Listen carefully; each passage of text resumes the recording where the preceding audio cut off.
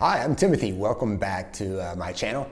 I am on day 11 of posting and listing items from my death pile, trying to get through about 4 items a day, just kind of getting some consistency. And I'm a little behind on creating some videos, but I wanted to get in here and show you the 4 things that I've actually posted, and interestingly enough, actually a couple more actually sold before I could actually make this video. But I wanted to at least get you updated and show you where I'm at. So let's get right into our 4 listings.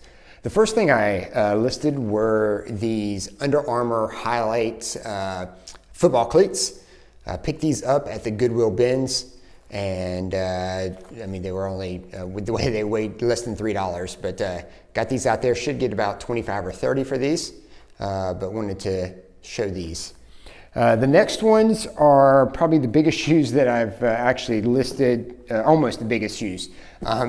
These are a pair of Vans. These are the, what is it, the MTE high, MTE highs for the Vans. They're charcoal suede type, and these are size 13s. But yeah, probably pretty big shoe. But these actually are selling between $50 and $75 there. The next 2 pairs of shoes that I listed, I had to write them down because I actually don't have them because they actually sold. So we'll get right into what I listed and what I sold. But the first pair were these green Converse. These were the Converse low tops that are sold, just the standard All-Stars there, and they sold for $35. They sold really quickly.